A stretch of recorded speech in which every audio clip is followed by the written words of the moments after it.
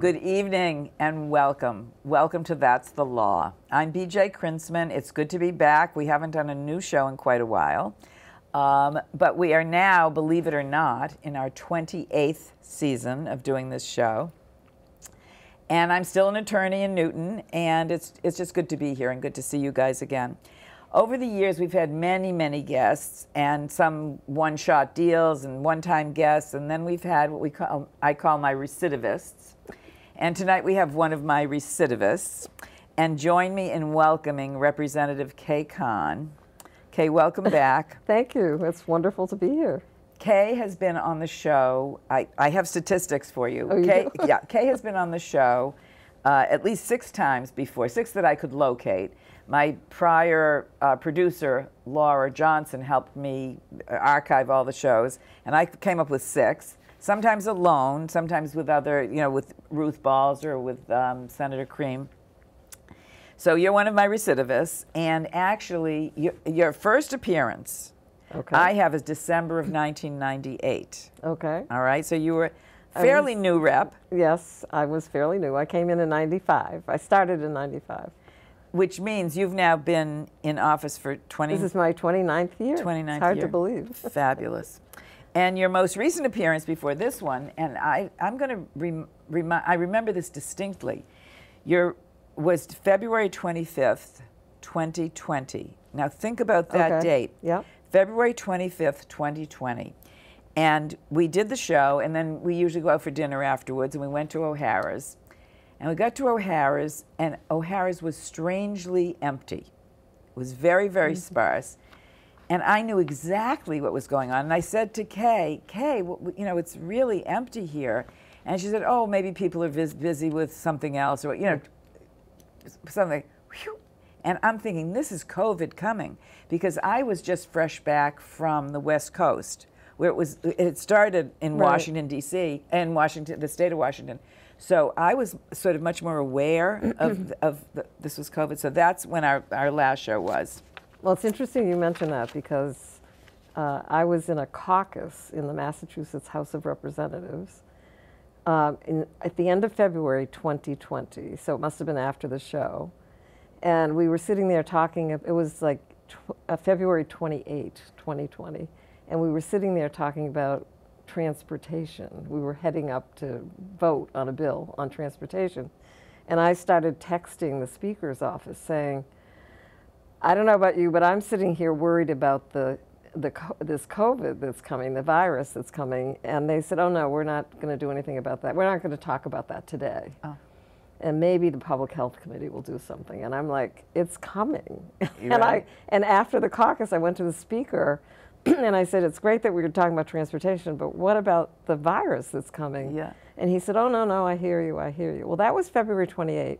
March 9th, everything closed. That's right. And they just didn't want to think about it. It was really interesting. I know that. And I remember talking to my son. I was in California, talking to my son in California and saying, I'm really worried about this virus. And I got to get on an airplane, because I came back from the West Coast like February 18th. And by the way, I had taken my son to the dentist, and while I was at the dentist's office, February 18th, or before February 18th, I said, do you have a mask I could take? Now, of course, I was the only one on a plane who was thinking about putting on a mask, and I didn't because I was embarrassed, but it was all happening. And I remember my son saying, oh, it's 2 cases in Washington. Right. And I said, I was the Kay Kahn out there. I said, it's coming. Well, it's interesting, because when I turned around after I spoke to the Speaker, there was John Santiago, who's a physician, was standing right behind me. And I said, John, what do you think about this? And he's a doctor. Okay? We've joked about this together. And he said, oh, no, it's just going to be like the flu. Yeah. That was February 28th. Right. March 9th, I went into the legislature on March 9th. I had meetings on my bills. And went back to my office. I went with some of the other staff with me, and then we went home, and then everything closed. Yeah. And then I get this notice from the Speaker's office that I was exposed to someone, that somebody had been And so then we were Right. like 5 days waiting to see if we were going to get it. Anyway. Oh, no, absolutely. And the world is now, history is divided into two sections, which is, and how I think, when I'm trying to think of something, when did that happen? Right. Was it before Right. the pandemic Exactly. or after? Right. Right. Pre or post, right. Yeah, exactly. So anyway, 29 years that you've been a rep. I've been doing my show for 28 years. And I have to ask you, why now? Let me just say, you'll get to talk eventually. What I just want to say is that I hadn't done some shows for several months, and it was when I read that Kay Khan was not running for office. You sent out a newsletter or something, not going to seek re-election. I said, what? So I knew I had to. I said, will you come on and do a victory lap? I wanted to have you on again. It was really lovely. So and you got me back into the studio, good. And I'm enjoying being here. So I'm glad this happened. So why now? Well, this is my 29th year, and I think, and it's really it's a mixed blessing, really, basically, or whatever they say, because I really love the work. I love being in the legislature. I love, I had, for example, in January 2023, I filed 45 pieces of legislation, and on February 10th, 2024, all the bills have to be decided on in terms of whether they're going to continue or if they're going to be put into a study. And 33 of my 45 bills each got extensions or moved on to the next committee or the next stage. So now I have 33 bills, and the session really ends. The formal part of the session ends on July 31st, 2024. And so now I'm struggling with all these bills, which are the main priorities that I would like to see some of these get done. They're bills that I've been working on for a very long time. And so I'm just hopeful I can get something done, a few done before the end of the formal part of the session. Well, what happens if you'll have a successor? Someone else will be. So, did they not continue your work, or did all the bills just get erased that you? Well, I'll be looking for people, to take on the bills, and obviously people that would be interested. Right. So that's something that I, will try to work on. Yeah. Well, do you want to tell us what some of them are? I was going to do history, but I think we ought to do what's happening now. Well, I have some bills that I'm really excited about. I've been working on electrification. It's a climate bill, the electrification of buildings. So my bill, I've been working with Ann Berwick, who is the sustainability person for the city of Newton. She was Deval Patrick's energy person. And so we've been working together now for several years. And this bill, it's a very simple bill. It just will require that all new buildings and major renovations will have to be all electric. So meaning no fossil fuels. Right, is that the idea? Totally getting rid of fossil fuel. So that's a bill that I'm really excited about. I don't know what's going to happen. And well, are you getting pushback from the oil companies or the coal industry? I don't know. Well, it's the wave of the future. We are moving in that direction. And in fact, in the last session, so they decided that 10 communities could move forward with this. And so communities had to pull themselves together and apply to be one of the 10 communities. So we do have 10 communities, including Newton, that are allowed now to move in that direction. There are certain things that they have to go through before they actually get the okay to go. I know Newton has a few more things that they have to do. But it's a pilot, and I don't think we need a pilot. I'm for just doing it, because the pilot, the cities and towns that are in the pilot are more sort of upper middle class communities. We need to be looking at the EJ, the environmental, the communities that are more, in difficult situations, much more lower on the economic level. And you've got all these huge buildings, and you want to electrify them. And it's safer, it's healthier, and we shouldn't be using fossil fuel anymore. And we know that in these large old buildings, there's gas, there are gas stoves, and young people living there who are, we know that they're not healthy. It's not a healthy thing to be working with a gas stove. If you're going to redo your kitchen, get rid of the gas. So So that's a bill that I've been working on, and I'd like to see something happen with that. And so I'm going to be meeting with the chair of the committee on environmental, who does all the environmental work, to see if I can get something. Now, you're a sponsor of this bill, Yes. or do you have co-sponsors with you? I have a couple of co-sponsors. Yeah. Right. Okay. Well, good luck with that. Thanks. Any other bill right Yeah, now? well, I have another bill. I have a lot. We want Newton. We won't go through the Right. 33. Right, right. No, I have another bill that I've been fighting for quite a long time, is to get rid of.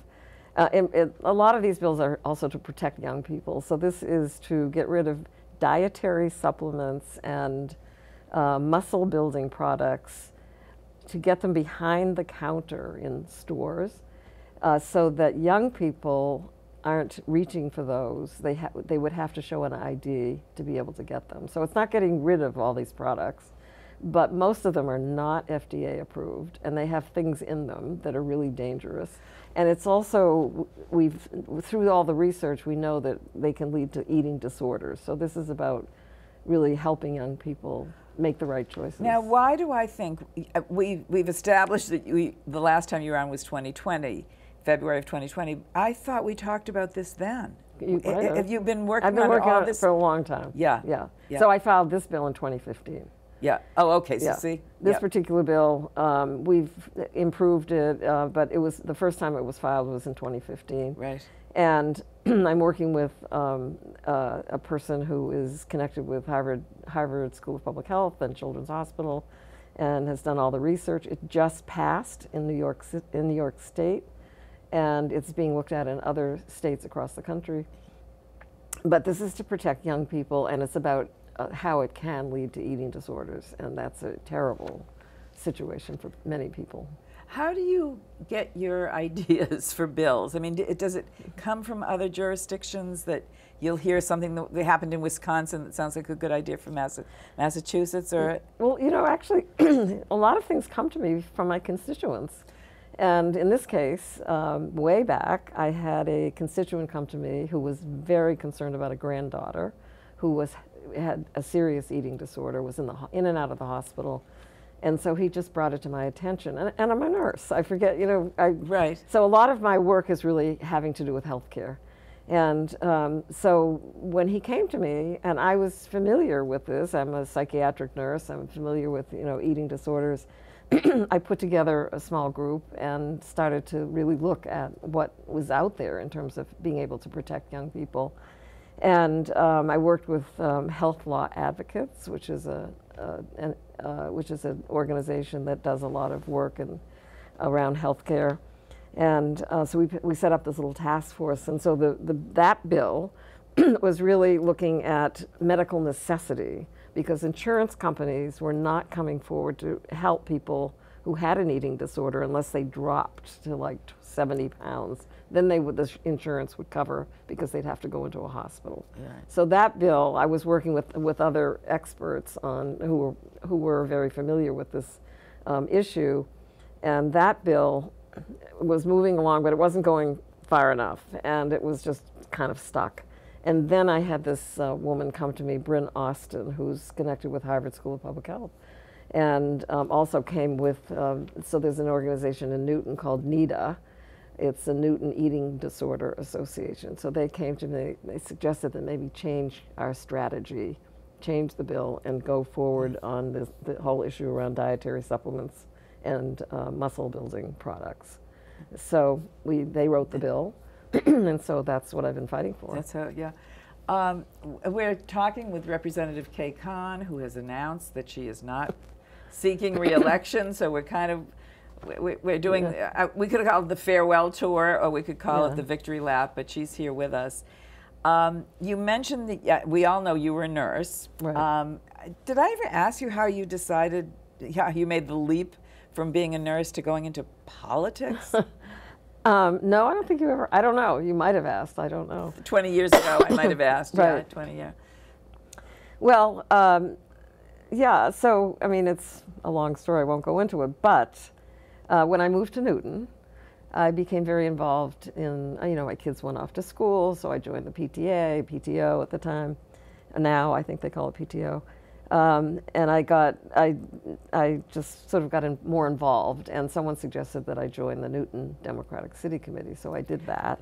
And then I got involved with, helping candidates run for office, and it was a very active city committee. And then I went on to, I have 3 children. They're in school. I was busy. Then I went to graduate school. And I got a graduate degree at the BU School of Nursing in psychiatric nursing. And then I thought to myself, well, maybe I could bring healthcare to the legislature, because I was meeting all these people that were running for the legislature or for Congress or for other, other positions in government.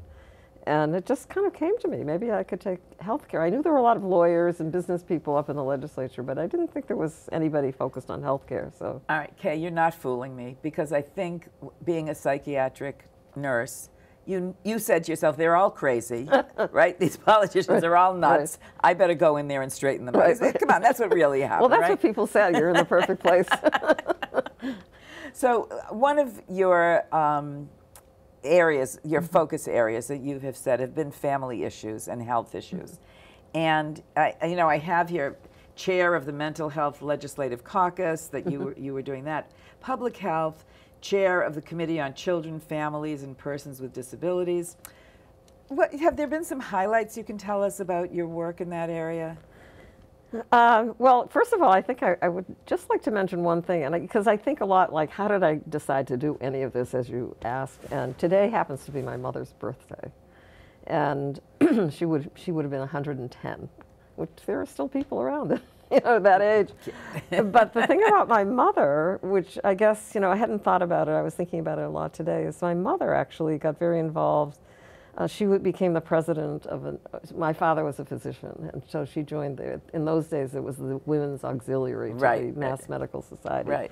And so she became the president, and she wanted to do a project. So she worked with a a physician over at Tufts School of Nutrition. And together they really came up with this whole idea of the importance of kids having breakfast. And so she actually testified in front of Congress, Ed Kennedy, Humphrey, it was a committee about the need for children to be able to have breakfast before they go to school. And so she was really instrumental, I think, and early in that effort. So I think all of these things probably add up in some way that inspired me to really move in that direction. And so the one thing that's fantastic in the legislature is that you get to do so many things. There's so many caucuses that, I started the Mental Health Caucus, I started the Task Force on Women Who Come into the Criminal Justice System. I did have the opportunity to be the chair of the Committee on Children, Families, and Persons with Disabilities for 12 years.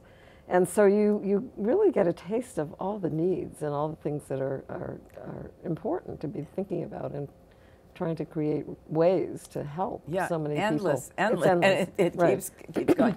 Any highlights, any accomplishments you're particularly proud of in that area? So I've done a lot of work on, in terms of healthcare. One area is nursing. So I think I've made a difference in terms of really lifting the whole profession of nursing, so that now, because of the work that I have done, all advanced practice nurses, so those are nurses with a master's degree or a PhD, can practice independently. So they can open up their own practices now and practice independently. So that was a big thing. Yeah. And one of the first groups that I was able to help do that were the midwives, because midwives, they work in hospitals. Their masters are doctoral prepared. They deliver babies in hospitals, and so this effort was to move them further along so that they could practice in the hospitals independently. So in 2013, that bill passed, and so nurse midwives have been able to practice independently in hospitals since 2013. Yeah. And now, to move that even further along, now this year I have legislation about equal pay for equal work. And because the nurse midwives are really doing exactly the same thing as the obstetricians are in terms of delivering babies, but they're not getting paid equally. Are they, is it third-party payers that you're trying to get to Right. parity? Parity, yeah, right. Yeah. So that's a bill. I mean, the nurses aren't doing C-sections and surgeries, but in terms of delivering babies, it's the same. They're doing the same. So we're trying to work on sort of parity with the physicians. Well, so. good luck with that, Right. because I think where the health insurance industry is coming from is whatever the lowest level pay worker that they can get to do something, and that was sort of having nurses do But they're what doing doctors exactly had the same done. work.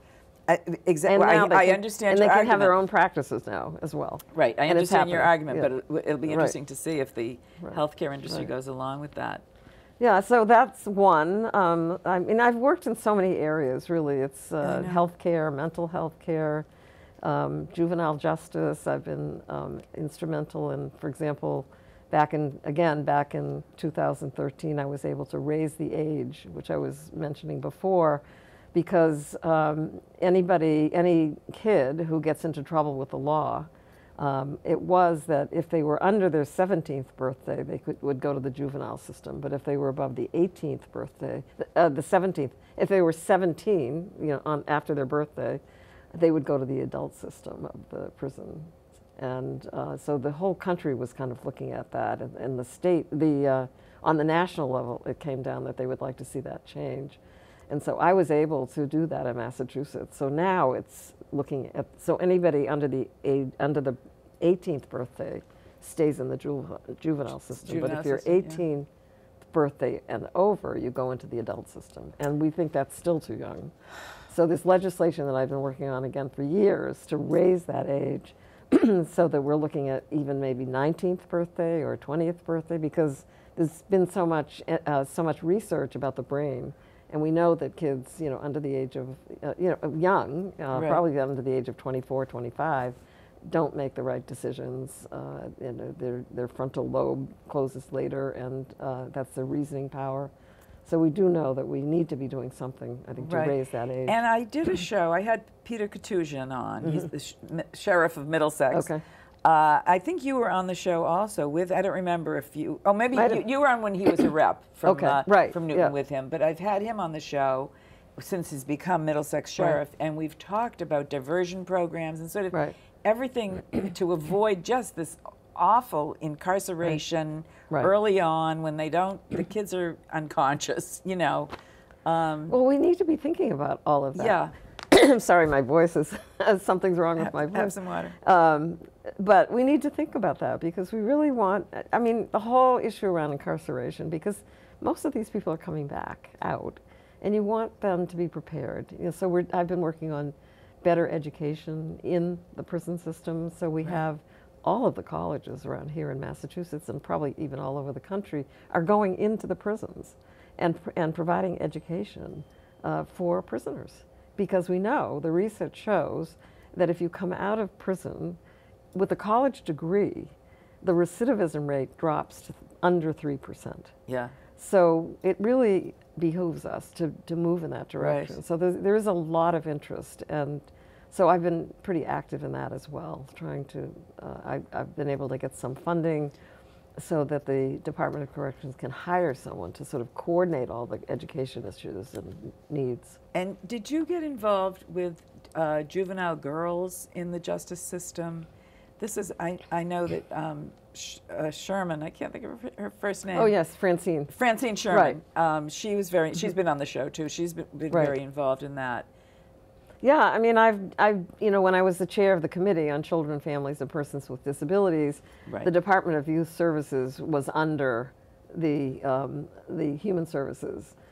Well, just to wrap up this part of the discussion, under criminal justice reform, I ticked off some things which were, you had giving kids a second chance, expungement, no mandatory minimum sentence for low-level drug offenses, severely restricting solitary confinement, expanding access to diversion and restorative justice, which is fabulous. Restorative, and I wish we did more about that. Yeah. So you've been involved in all those things. Right. Yeah. Anything of theirs stand out to you? What you did? Yeah, I mean, it's, well, we've had for a long time, we have a caucus. It's a criminal justice reform caucus, and I've been a member of that for years. And it's wonderful because we come together, we bring people in to speak, even some of the folks that have been in the prison system to speak as well. So there's a lot of work being done on the whole issue around criminal justice reform. Yeah. And so I've been very involved in that in many different ways, including young women, girls, and just raising the age, for example, was a big thing because girls are also in that age bracket that can get into trouble with the law under the age of 18. It's such a good idea to have a nurse be part of our political legislative system, and you've brought such a good voice to this.